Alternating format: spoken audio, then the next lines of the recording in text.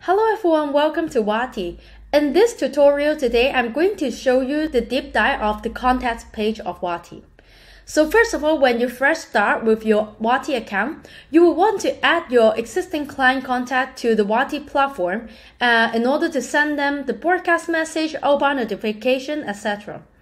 So first of all, of course, you have a technical way that is using the API to pass all your contact from your existing CRM or other external system to the WATI platform. And now today I'm going to show you the manual way on how you can easily add your contact to WATI even if you're not technical.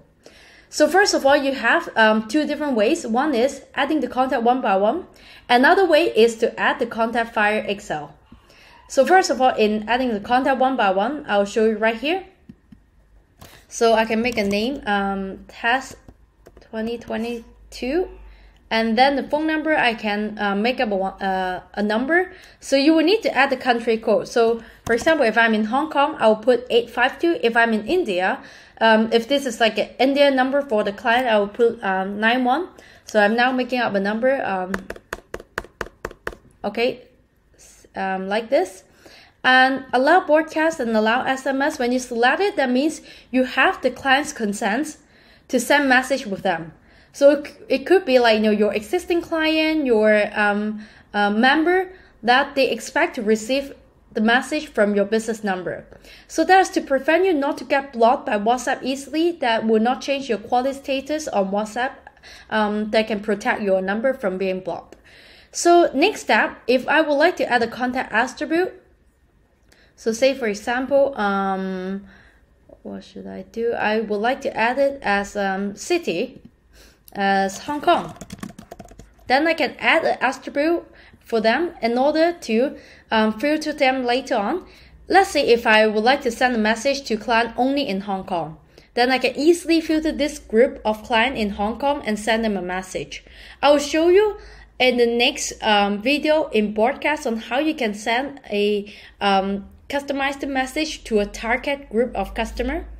So now let's add this label first to this client, save it, and save the contact. Right, you will see that the custom attribute is here. So for this number, test 2022 8520000, and then you will see the contact attribute of Hong Kong that I added before. And however, you will see the status. This WhatsApp icon is grayed out. The reason of this is that it is like a fake number that I just make up that does not have a WhatsApp account. Normally, if it is like a real WhatsApp number that is connected to a WhatsApp account, you will see like this, the icon is green. That means this is a valid WhatsApp number. Okay, so for the next step, I can show you the other way to upload by Excel. So here you will see download sample Excel. Then we will have file that you can download here. So you can easily fill in the Excel for your contact. For example, let me open this Excel right here so you'll see the format. Here, you will see the name as WATI test, phone number with the country code, allow broadcast through. If you would like to add more contact in bulk, for example, I put Crystal, and then number 852 1234567 for example, and allow broadcast. That should all be true. If it's your existing client, just do it like this. And if you would like to add any attribute, so say city like just now, so I can put Hong Kong, Delhi, Mumbai, for example. So you can add different contact attribute based on your needs. Country, you can change to China, India, etc. So all this can be easily filled in the Excel form, and you can save it in your computer. Later on, you can upload it to WATI in bulk, and that will be showing up in your WATI platform. So apart from that, what you can do is you can sort by different filter, by the name, by the status, or by the created day. And also here as a filter, just now we have added the city tag. I'll give you an example right here.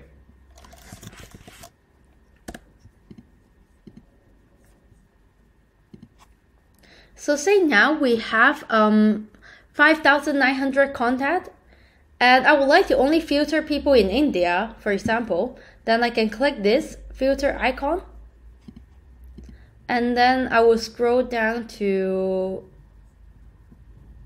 country, contains India. Then I will be able to find all the clients with the Indian tag. Here, you will see that I have 22 in total. If I remove the filter, again, I will have my 5,000 contact back. So here is how you can easily manage your contact, add different filter, and for future reference, you can see in the teaming box, and also you can use it to send out a broadcast message to the targeted group of client, and that can be based on language, based on the product that they're interested in, or based on their past inquiries. This filter can be added manually, or later on I will show you how you can easily add it automatically under automation. Thank you.